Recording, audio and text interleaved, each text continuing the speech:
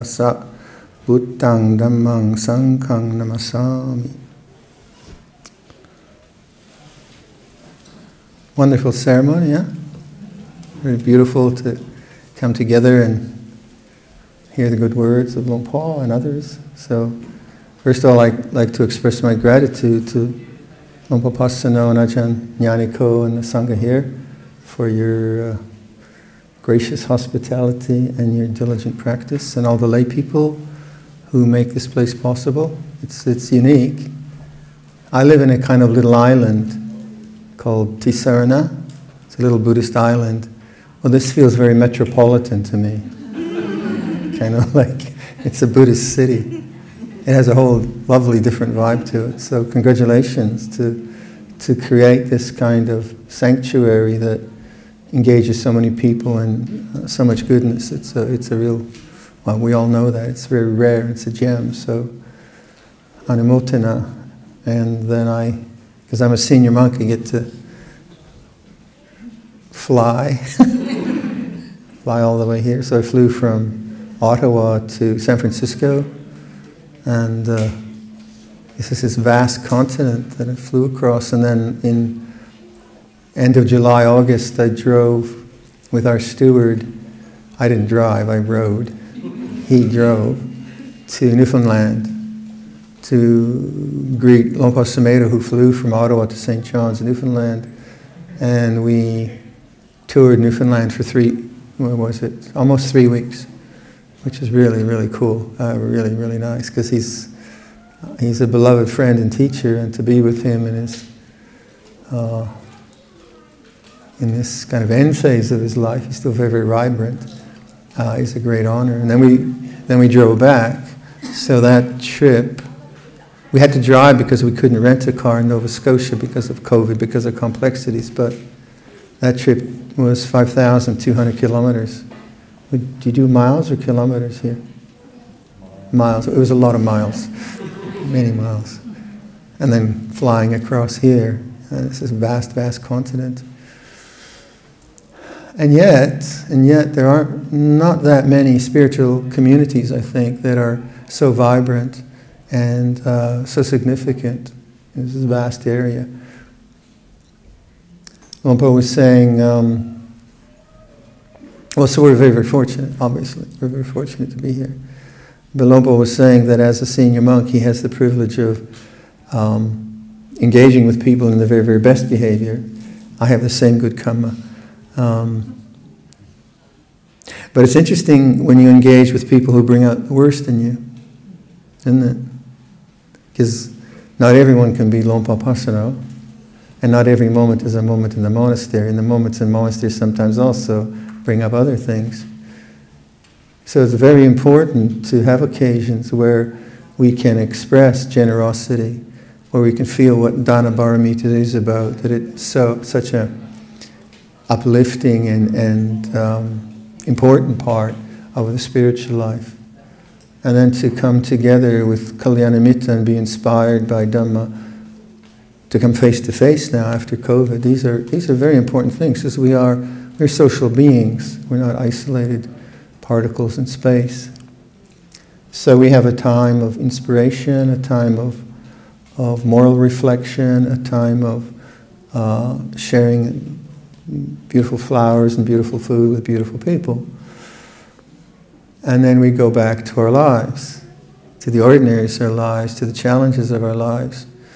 And we all know that it's not easy. It's not easy being a human being. That quite often we face people who are not nice, who are not moral, who want to take advantage of us, and yet we have to live in a real world. But to become like someone who is manipulative and cruel, I wouldn't want that either. I wouldn't want to join that Sangha. I don't want to call it a Sangha. So we are challenged, and Luang Por Chah would, I always remember this one, at Wapapong, we'd have a work period in the afternoons, 2 or 3 hours of sweeping leaves and hauling water and such like. And Luang Por would sometimes say, why do you monks always just hang out or work with the monks you like? Why don't you work with the monks you dislike? I said, well, obviously, because I don't like this guy. Why would I work with him? He said, well, he was pointing to the fact that maybe there's something to learn from this monk. I don't think I ever did it that much, to be honest. But you don't really have to seek out difficult people. Difficult people seem to seek you out. Such is life. So the way Luang Por Chat taught was that the person that triggers anger and the situations that trigger anger are the situations you learn about anger, obviously. Obviously, the situations that trigger anxiety and fear are the situations where you learn about anxiety and fear. How could it be otherwise? I mean, it's sort of very obvious. We don't have to seek it out. It'll come. It'll come. The situations that teach you about old age or the aging of the body, the sickness of the body. And so Luang Por Chat said, face that right on. See that person who presses your triggers is your Ajahn. Sorry, don't tell him that, right? But if someone, I think the first Dhamma talk I gave Luang Por was Ajahn Yung. Yung is mosquito.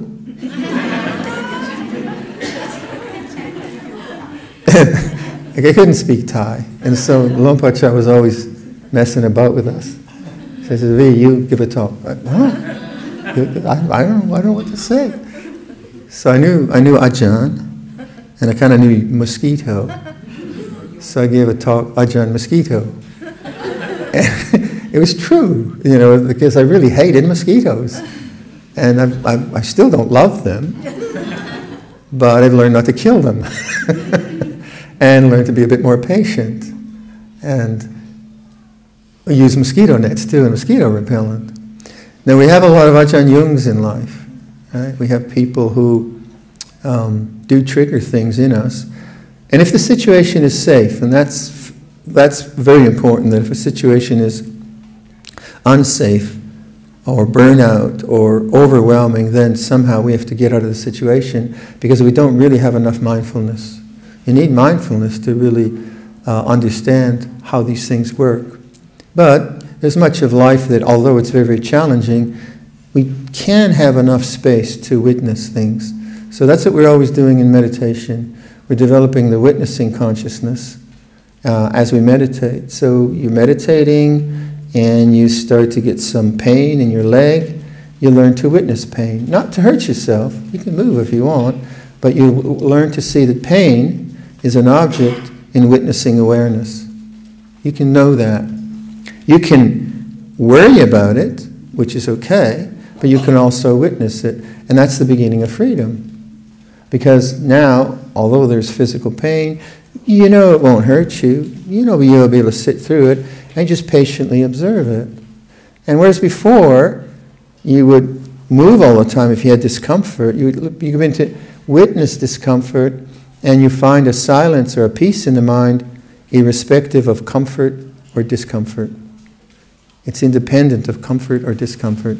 And that's really a neat kind of insight. Because you see that the peace of the mind is not dependent on the situation. Now that's easy. That's easy. But those easy lessons are very, very important to do. So what I always recommend folk to do is learn to, I use sound a lot, listening. Learn to listen and learn not to engage with the sound. So what do I mean by that? Well, let's say, like if I'm just listening now, I let the sound come to me, then I notice the mind is silent in the listening. So listening is very receptive. And listening is a good synonym for awareness, because awareness is very receptive. So if I train myself just to be with sound, but not be judgmental of the sound. So like let's say if I'm talking now, and maybe Yom Id over there starts talking or something, and I get irritated, then I'm going out to the sound. Be quiet. Stop doing that. Yeah? I leave that to Luang Por Viradhammo then to adjudicate that. But if I just notice, oh, irritation feels this way, this sound is irritating, and I just stay with witnessing, then the tendency to go towards irritation and annoyance falls away. I'm not feeding it. Sound is still the same. Sound is still the same. Oh yeah, and I'm just witnessing. So when you do exercises like this, you begin to develop the capacity to know the world without reacting to the world. And these are simple exercises, but if you do them a lot, what it begins to do, it sort of develops a capacity not to react, I would say. A capacity not to react. So then you get in more complex situations. So as I was saying to a friend, you go to work, and there's some character that pokes you. You know, he calls you stupid Buddhist, or some kind of insult, or is domineering, or whatever, and you have an emotional reaction to that. We all do. This is your Ajahn. Now, if the person is abusive, then you go to your manager and you say, this is abusive, don't do that. So I'm not saying you just are a sort of a Buddhist doormat and say, oh, please step on me. No. But in the course of events, this happens. People are rude to us or whatever.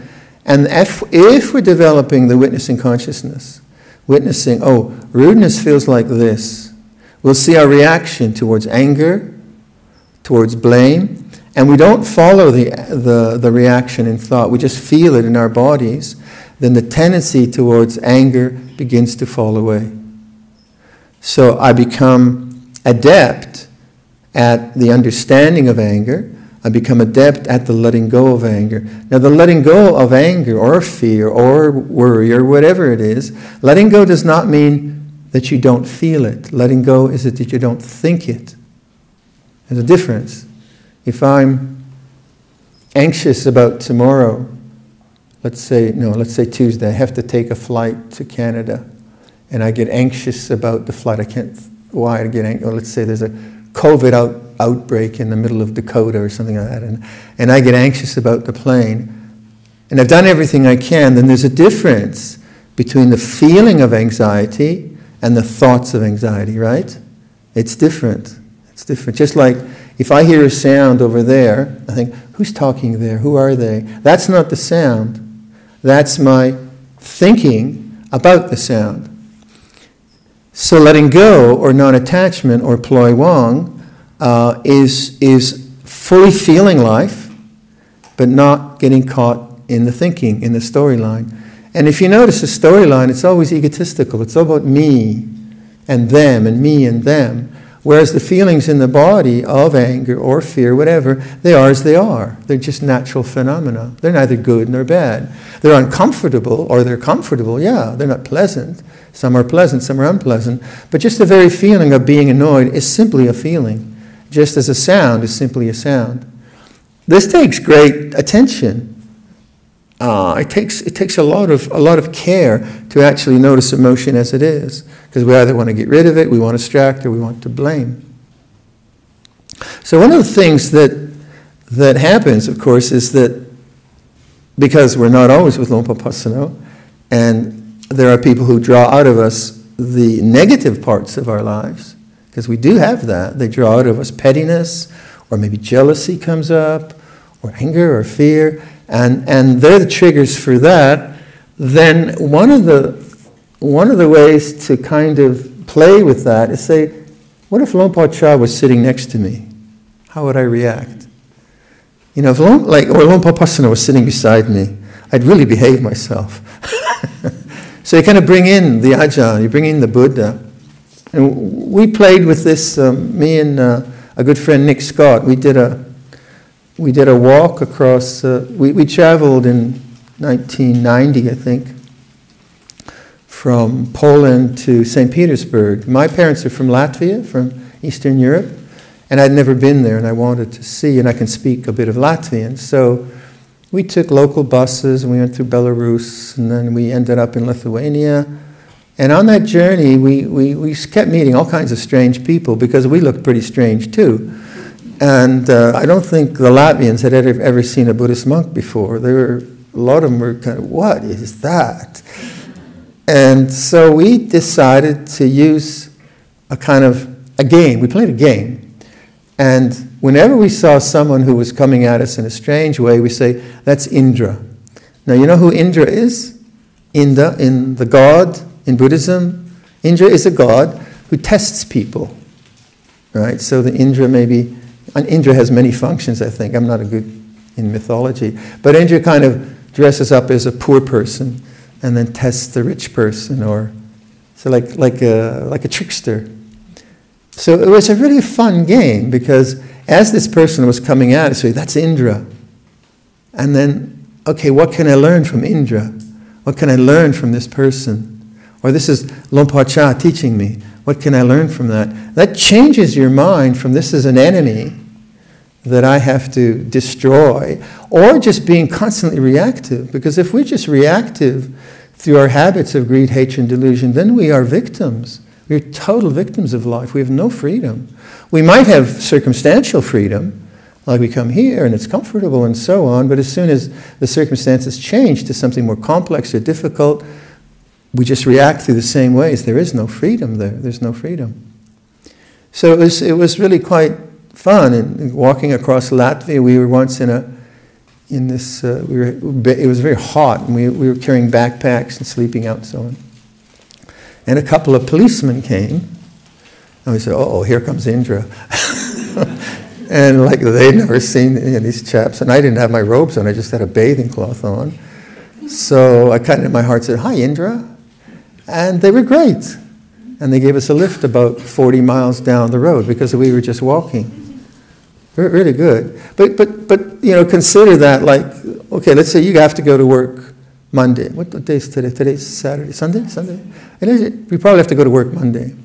And there's probably someone in the office who you'd really not see again the rest of your life. Maybe. Or someone somewhere, right? Now, as that person approaches your consciousness, as that person comes into consciousness, the first reaction, oh God, there he is. Oh no, I just can't work here anymore. That's already a victim. You're already a victim. You're not even there yet. And that's memory. That's what memory does. That's just a memory and a perception. It might be very valid. The person might be quite manipulative, and you do have to be careful. You have to be streetwise. But still, you could say, all right, I'm going to try to use this situation, now the social situation, to actually observe how the emotions arise in consciousness. Now that's witnessing. Not dismissing the real need to be streetwise, but now I'm going to use this person as a teacher. Now if you have a situation where it's not life-threatening or dangerous or in all of that, it's just annoying and it's kind of safe, which is what a lot of monastic life is like that. It's not dangerous, it's not safe. I mean, it is safe, I think it is safe, but it's simply very boring. And something just annoying, someone just annoys you. You end up like sitting next to a monk that you'd never have related to before. And what that does, it brings out a kind of limitation of the mind, a bias, a prejudice, or whatever. And then you think, I think I'll go to another monastery. No, that's not going to work. And they say, no, this is my teacher. This is teaching me about this lack of empathy I can have with this person. This lack of compassion. Why am I so judgmental? So then you witness. So the person comes into your field of consciousness, and then you feel, oh, judgment feels that way. Or it might be anxiety. Anxiety feels this way. And as you do that, the witnessing consciousness becomes stronger than the emotions. And as the witnessing consciousness becomes stronger than the emotions, you see, actually, that's very peaceful. The emotions will never be peaceful. Sometimes, sometimes they're nice. But they just do what emotions do. Emotions don't do peace. They do excitement, they do worry, they do anger. But the silence of knowing or the witnessing is not an emotion. When I feel an emotion, I feel it in my body, I witness it, that witnessing is not anger or fear. It's not happy or unhappy, it just knows. And that knowing, that witnessing, that silent being is something we're always trying to pay attention to. because that's our real home. This is what Luang Por Chah would say. Your real home is not the emotional world. Your real home is that silent knowing, Puru, as we say in Thai, or the one who knows. When Luang Por Sumedho says, it's like this, you know, those of you who might have been listening to his talks, he's been saying that constantly, year upon year. It's like this. Now, if you really use that as a witnessing mantra, then what does it do to you? Well, it makes you pay attention to the present moment. If you just agree, it's like this, Ben Yang Nieng in Thai. You use that a lot in Thai, yeah? Ben Yang Nieng. Well, of course Ben Yang Nieng. It can't be any other way. It is like this. But if you actually use that, and this is the idea of the awakened mind or witnessing consciousness, you have to awaken to how it is. So when Luang Por says to us, it's like this, he's asking us, okay, well, what is it like to feel anger or to feel upset? Or what is it really like to be like that? And as you do that, you see, well, the emotion changes, but the witnessing doesn't change because it's always there, it's always available. So peace is not kind of getting rid of anything, it's understanding things. The beauty of this kind of practice is that as you witness greed, hatred, and delusion as objects that come and go, and you no longer indulge in the subjective thinking, I hate you, or I'm a terrible person, I shouldn't have hatred, I should always have loving kindness. That doesn't work. Who can have loving kindness all the time? Right? Sometimes you just hate. Why not? Like, is it really that bad to hate? Do you have a choice? You can say to yourself, I'm not going to hate anyone for 2 weeks. Good luck. Because hatred is not yours. It's a condition that arises through stimulation. What's problematic is believing in it. So problematic is believing in it that you shouldn't have the hate, or that it's the other person's fault. And that's believing in it as a kind of fixed reality. But knowing it, oh, this is the dharma of anger. Anger feels this way. Is not a judgment against it. By precepts, yeah, we practice right speech. We practice not engaging in it. That's our moral duty. But inwardly, as we witness our lives, if we begin to see something like fear, say, as I always talk about my own fears as I say this a million times, but I've only got one story, so my problem wasn't so much hatred, although there was plenty of that too. It was more social anxiety and fear and that kind of thing, and self-hatred. And as I witnessed it over the years, then I wasn't feeding the fear. And it's this feeding or nurturing, which we mean, like in the Pali you have the word upadana. Upadana means attachment, but it also means fuel. So let's say, go back to anger. Let's say anger arises, and then you think angry thoughts, or you hate yourself for the anger, then you're fueling, or you're giving food to more anger for the future, correct? Right? So the word nibbana is about cooling, or no longer fueling anything. Same situation, the anger arises, now you're witnessing it. Whoa, that's really tight in the stomach. My breathing's really shallow. Maybe I make my breathing. You witness it, you know it, you know it, you know it. You're no longer feeding it. You're not saying you should not be angry, but you're no longer believing that the anger is someone else's fault. You know anger as an object, in awareness.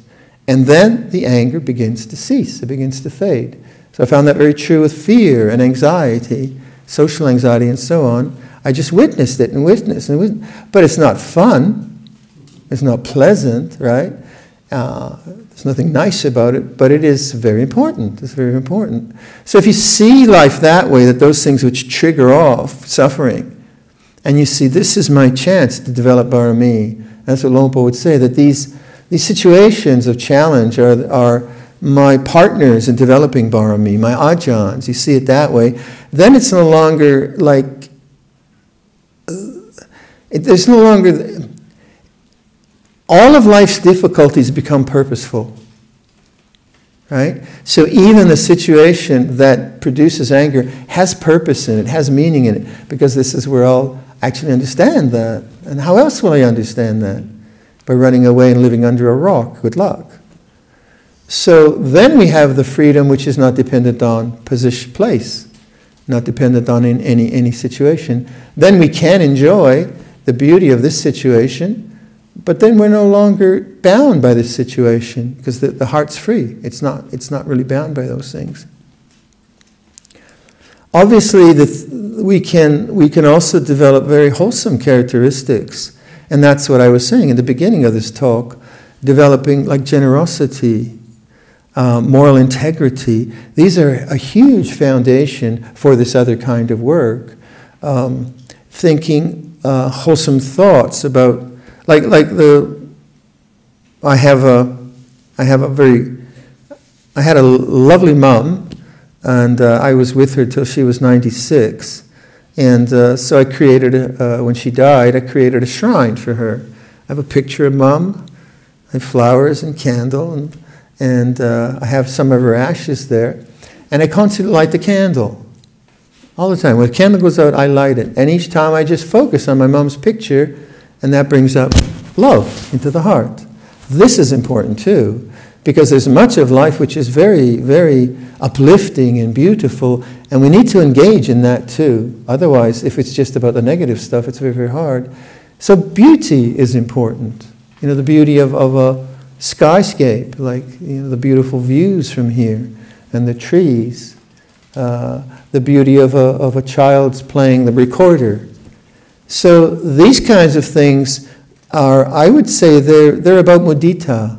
You know, we have a capacity to experience beauty and joy, and it doesn't have to be just attachment. It uplifts the heart in a very, very significant way. When I see these flower arrangements, I say, ooh, sadhu, isn't that lovely? So I can rejoice in that goodness. That uplifts the heart. So anything that we do in that way, the sense of open-heartedness, generosity, moral integrity, it gives us a sense of like a platform that helps us very, very much in dealing with those more difficult things. Luang Por Chah used to, like, one of the things when, as young monks in Thailand, I was talking about this last night, I think, but we were very keen. You know, we were really kind of gang ma kind of monks. I think we were, weren't we? So we're, you know, really like lots of practice. And Ajahn Chah would I mean, he would just tell me, like, well, you know, give it 5 years, and, you know, you might feel a bit better. You know, I think, well, 2 years, I should have this done by then. But no way, Jose. It's a marathon. It really is a marathon. But if you see it that way, that, okay, there is this component of my heart which is a lot of fear and anxiety, but I'm going to work on that this lifetime, then it's okay. I'm just going to keep working on that and getting better at understanding it, not attaching it, then it's a doable. But if you think, oh, there's fear again, I thought I was past fear, I didn't think I had any anxiety, then you're just caught in the thinking mind. But the feeling body, you trust that, trust in awareness, and then just see how it evolves. So when we talk about faith, it's not just faith in dogma, not just faith in some kind of being a Buddhist, it's faith in awareness, faith in knowing, faith in that kind of witnessing consciousness. All right, I'll leave that for you.